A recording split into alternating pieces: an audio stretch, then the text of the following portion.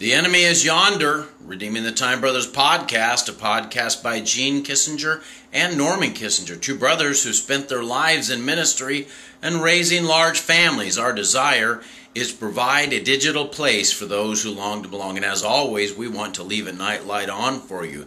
That night light is out of the book of Ephesians. It is the Apostle Paul talking about spiritual warfare, and here's what he says. Finally, my brethren, be strong in the Lord and in the power of his might.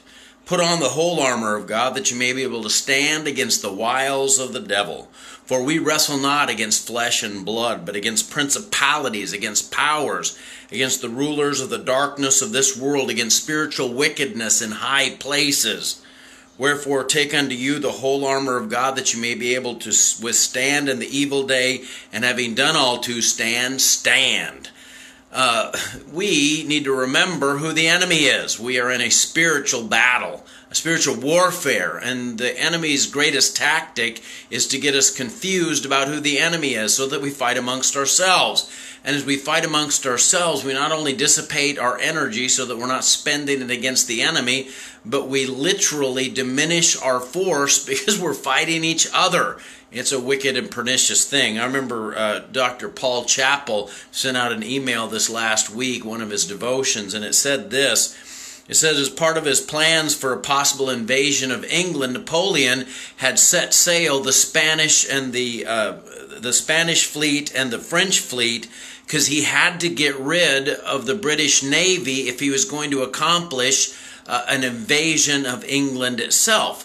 Well, what was standing in his way was Admiral Nelson and the British Navy. As they began to marshal their forces and set sail on the sea, Admiral Nelson understood that two of his commanders, who were captains of two different ships, were not speaking to each other. They were angry, and they certainly, if they were not speaking to each other, they weren't going to work together, and he needed them to work together.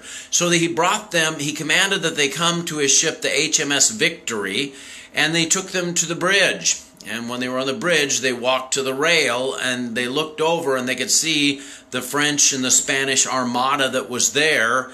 And he said, gentlemen, yonder is the enemy. After the two thought about it for a little bit, they made up.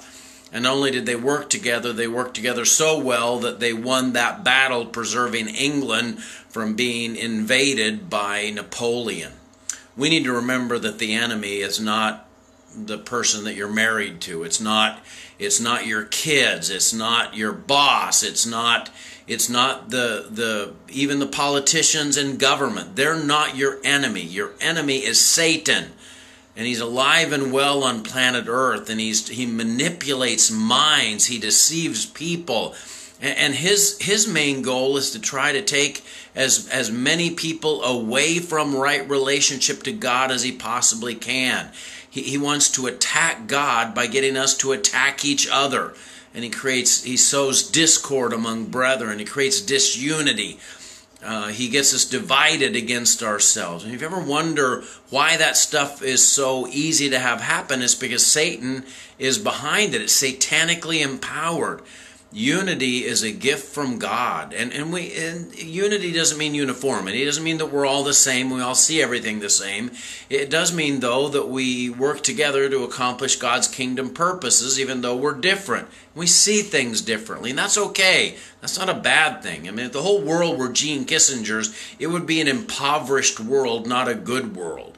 And so we need that diversity of characteristics, of strengths, of giftings, so that we can accomplish God's even viewpoints. Because some people, they prioritize different things than we do, and in the working out of that, we can get a lot accomplished for God. So we need to understand that we need not to be fighting other Christians. We need instead to be finding ways to work together. Yonder is the enemy. Dear Lord God, I thank you for this day. I thank you for these that are here, and I pray that you'd be with them as they rest tonight.